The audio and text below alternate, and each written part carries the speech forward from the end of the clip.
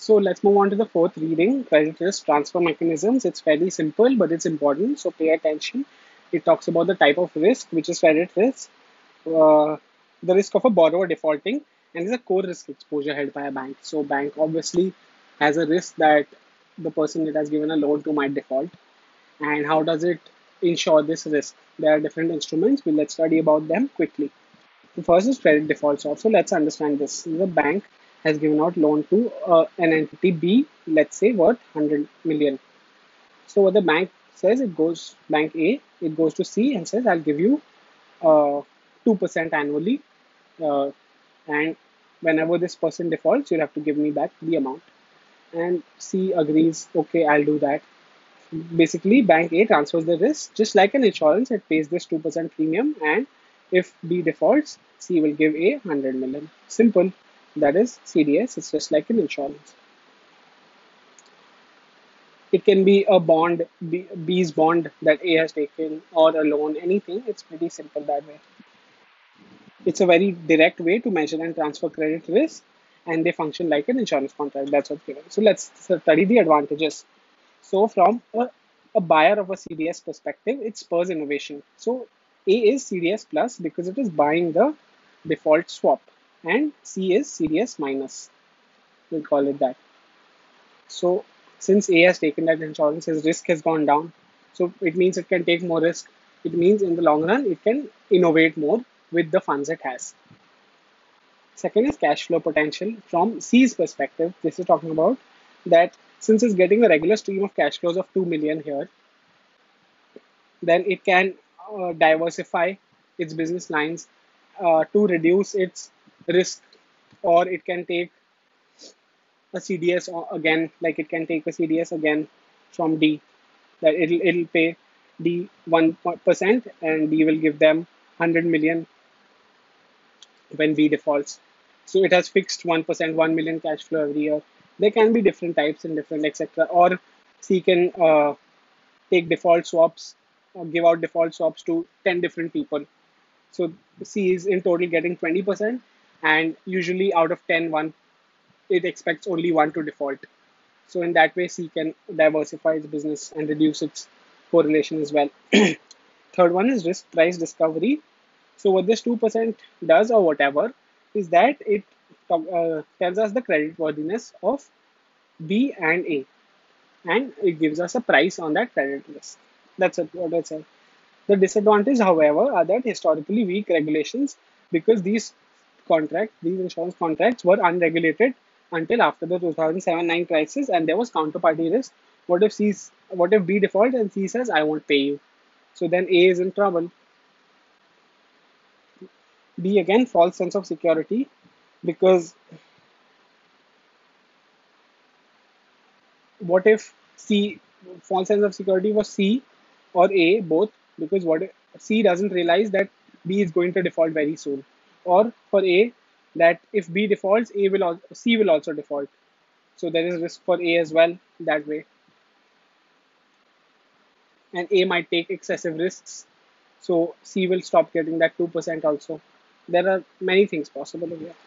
So these are the advantages and disadvantages of CDS. It's very simple. It's just an insurance on a loan or a debt obligation. The next is collateralized debt obligations. So to understand that, let's draw something. So a bank gives out loans to 100 people worth 100 million. 100 people. Now the bank has given out these loans. The bank holds these loans on its asset side, and until these loans mature, do you think the bank will sit and sleep? The bank won't do anything. No, that is not the case. The bank, let's say, has given out the loans at 5%. So what the bank does is that the bank sells off these loans, or a part of these, a large chunk, to a special purpose vehicle that it creates, an entity that it creates. Usually the bank itself creates a separate entity. The bank sells them off for a discount. Let's say the bank gives the 100 million of loan to them, and the bank takes back 97 million. So the 3 million the SPV earns in fees, which it will require to run and recover these loans, and it takes on credit risk as well. So the bank got 97 million now. So the bank will give 97 million worth, or bank will pay off its expenses, and let's say give off 95 million of loans again. Again, it'll sell it off for 92 million. Then we'll give another loan of 90 million. So this is a never-ending structure. And what happens now is that, let's say the SPV now, it has 100 million of loans. So against these 100 million of loans, the SPV issues a bond, which is called a collateralized debt obligation. Collateralized means it is collateralized by these loans, 100 million worth of loans, which are usually mortgage loans. And before 2007, and people usually thought that property prices will keep rising and mortgages will keep paying, mortgage owners will keep paying back the interest. So they issue a bond called CDO, collateralized debt obligation, and people pay them 100 million for that, which using which they fund this purchase. Simple. And what happens is that people now pay the interest, the 100 million of loan which has been given. People pay interest, let's say 5% to the SPV or to the bank, and it goes to the SPV. Obviously, the SPV owns the loans now, and the SPV gives the CDO holders an interest rate of 3%. So the SPV in turn has a 2% margin. All example explanatory. This is not actual figures. So this is what a collateralized debt obligation is. That it is collateralized by these 100 million worth of loans, and it is a debt obligation that the SP will have to return this 100 million on expiry of on maturity of the bond. Simple. The SPV is earning 2%, but what where this crisis stemmed from was that now the bank doesn't care, because the bank is getting money from people, from the common public. It is taking money through the SPV, giving out useless loans to, it gives out loans to anyone. You go and you take a loan for 0.1%, 1%, anything. You fail to pay the loan. Bank doesn't care now. Only the SPV cares, and who is funding the SPV? Common people. So it's separate from the bank as well. So the bank actually doesn't care. But in reality, the SPV is a part of the bank only. And this has been cemented by laws that have come up, more stringent laws to control this. And this CDO is what caused the 2007-9 crisis. The 30-year bonds, like I told you, in liquidity risk, the Lehman Brothers invested a lot in these 30-year CDOs, thinking that this 3% will be eternal. And when the value of these CDOs started falling because their risk increased, Lehman Brothers got wiped out. The next is the collateralized debt mortgage obligation. So there are different kinds of debt. When it is only backed by home loan mortgages, it's called a collateralized mortgage obligation.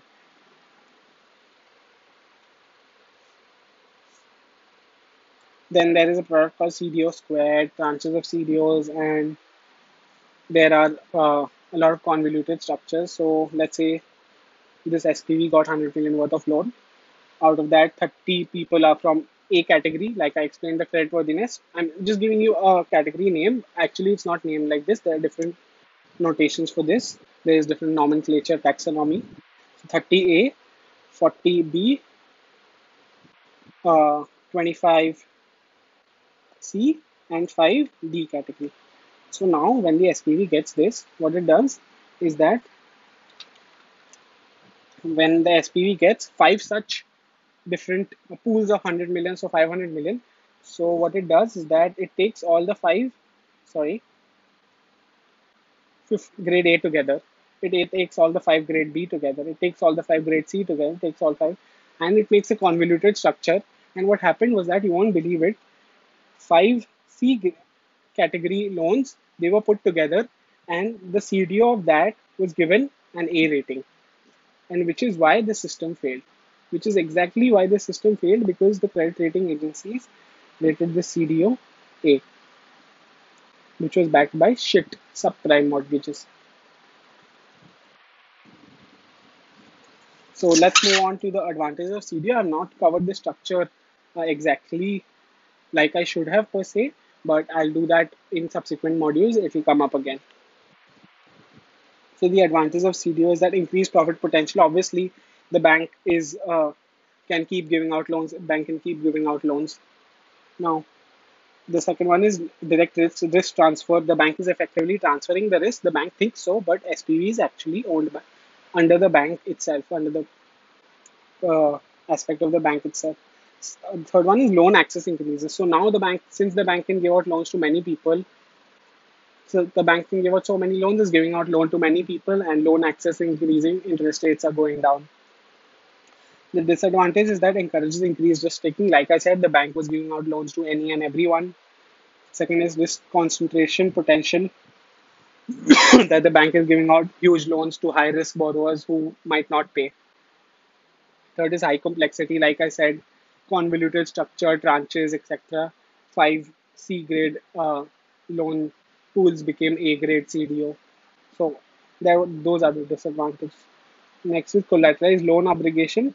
This is a CDO only, but the packages of loans rather than mortgages, bank loans, which have gone through an underwriting process, and CLOs have technically survived the 2007 crisis, which is mentioned here. So let's move on to the traditional approaches of mitigating credit risk. First is insurance. You take a pool of loans and you take an insurance of that. Simple. The second is exposure netting.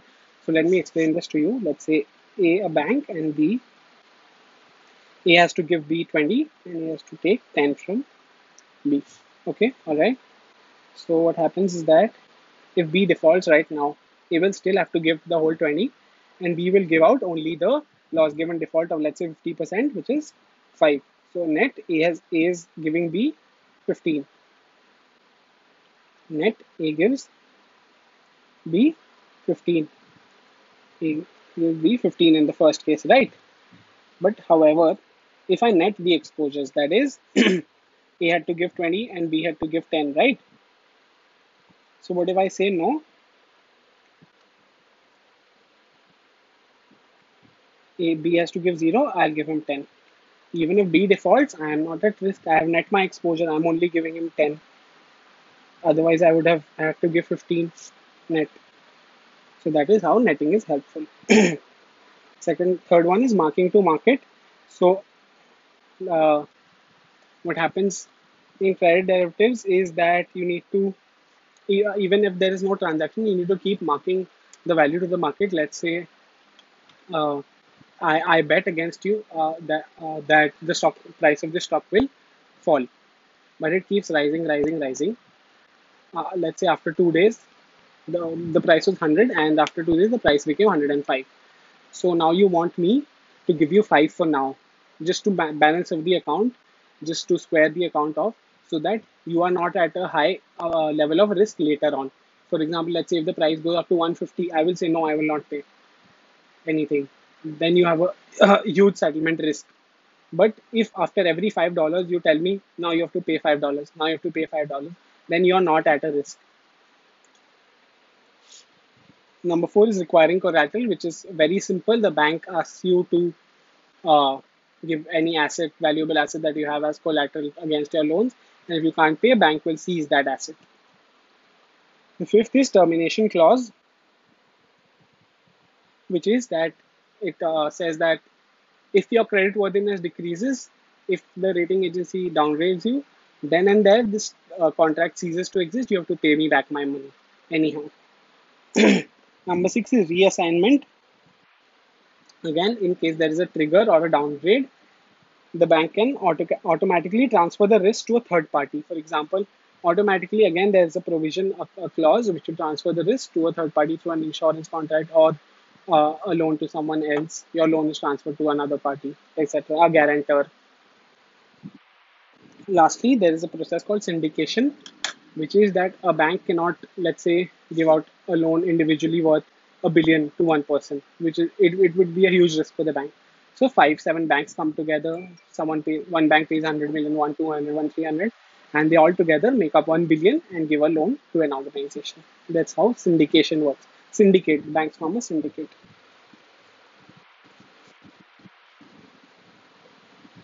The role of the credit derivatives in the financial crisis, like I explained earlier, similarly, this entire part talks about that banks give out loans to very risky, high risky people. It was called ninja loans. No income, no job. Ninja loans, and because the bank didn't care, it was just an originate to distribute model which is given over here. The bank just needs to give the loan, and then they have to sell that asset to the SPV, and they earn the spread, whatever it is. So the bank doesn't care at all whatever they do with that money. So they can give out loans to anyone and anyone. And this again, this these bad loans would be subprime loans would be repackaged into a CDO with convoluted structures again, and then they will be given out to consumers, ordinary people, and this caused basically the derivative crisis. It says that the CDS market ballooned to 45 trillion in notional value, which was huge. It was larger than the amount in US equity, treasury, and mortgages combined, because there was a huge amount of leverages in these. It grew because investors were buying CDSs against assets they did not own. So they were trying to profit. For example, what did I tell you? That I have taken a bond from an entity, or I have given a loan to that entity, and so I will take a CDS on them. But that is not the case. People were taking CDSs just like that, because let's see, what if they fall? Then I'll earn that entire amount as profit rather than as a hedging instrument. And this just talks about the crisis as a whole. I will. There is a whole chapter on whole reading on the 2007-9 crisis. Well, I'll explain everything properly. Securitization and special purpose vehicles. So this is again that the loan pools were securitized into by a special purpose vehicle into a collateralized debt obligation. This is just the history. Freddie Mac, Chrysler issued, ABS issued, CLO issued. Buy and hold strategy, originate to distribute. Like I told you, originate to distribute. The bank just give out the loan and then sells the loan pool to the SPV. Bank doesn't care. So the advantages of the OTD model include bank profitability. Obviously, since they can distribute the loans away and keep giving out loans, they will earn higher profits. Risk management uh, is that the risk is distributed to different special purpose vehicles, and if vehicles are distributing it to the investors of the CDOs, then the investor options are increasing because they had access to a wider range of CDOs, CLOs, CMOs, ABS, etc. Then there is loan access. People can take more loans now from the banks.